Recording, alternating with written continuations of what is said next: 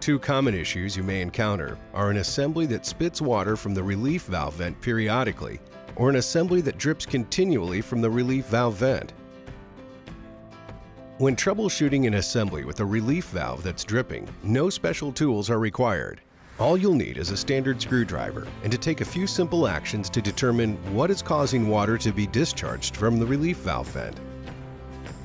The first action you will want to perform is to close shutoff valve number 2. If the drip stops, it indicates that a fouled second check with a back pressure condition exists. If it does not stop, open test cock number 4 to create a downstream flow.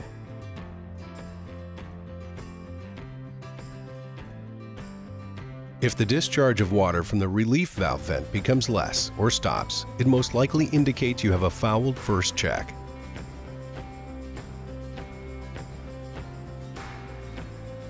If the discharge of water from the relief valve vent does not stop with the number 2 shutoff valve closed and the number 4 test cock opened completely, it's most likely the relief valve. On occasion, it may be both, a fouled first check and a relief valve issue. To service the assembly, here are the steps you'll need to take.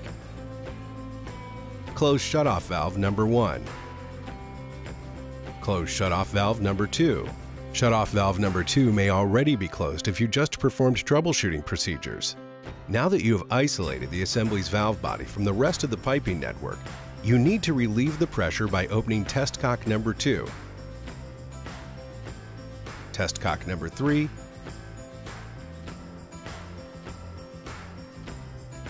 and test cock number 4. After all the pressure has been relieved from the valve body, it is safe to remove the valve cover bolts. Lift the cover straight off. The relief valve stem and diaphragm assembly will normally remain with the cover as it is removed. The relief valve spring will be free inside the body at this point. Remove this spring. Remove the retainer. The check valve modules can now be removed from the valve by hand or with a screwdriver. Remove check valve number 2.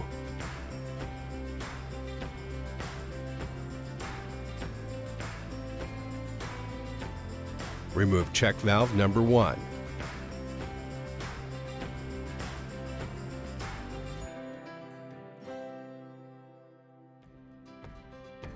Remove the relief valve seat.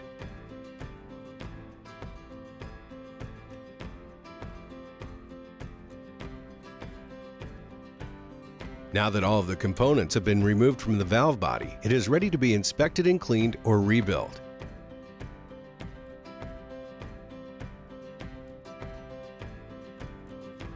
The check seats are attached to the cage with a bayonet-type locking arrangement. Hold the cage in one hand, push the seat inward against the cage, and rotate 1/8 of a turn clockwise for 1/4 inch to 2 inch valves. Counterclockwise for 2.5 inch and 3 inch valves to release the components from each other.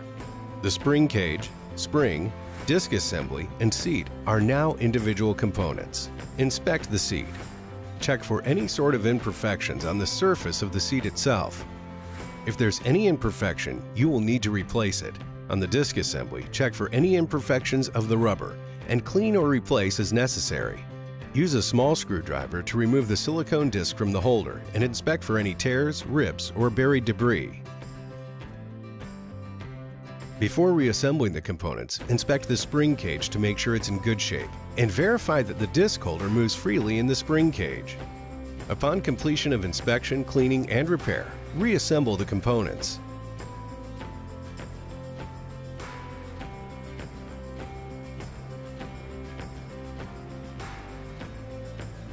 Before you install the check assemblies, first apply an FDA-approved lubricant to the O-rings. Apply lubricant sparingly. The check valve is now ready to be installed. Use the same procedure to inspect, clean, and repair check valve number 2.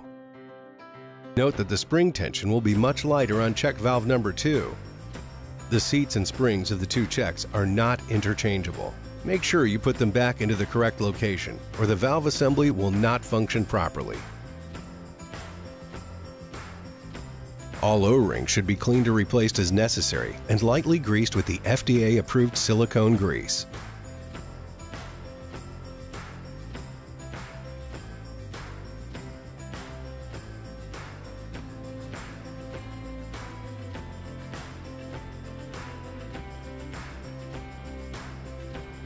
Reinstall check valve number 1.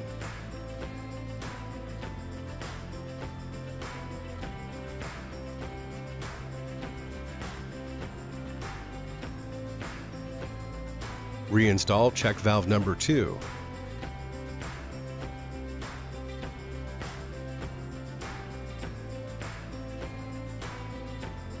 Reinstall the retainer.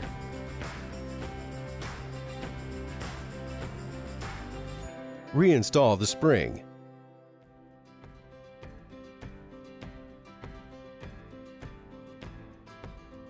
Reinstall the relief valve with the cover.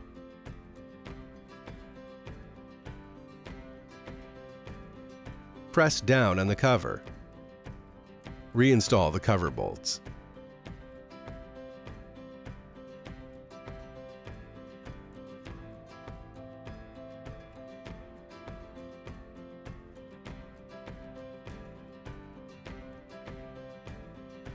Once reassembly has been completed, refer to the installation startup procedure to return the valve assembly to service.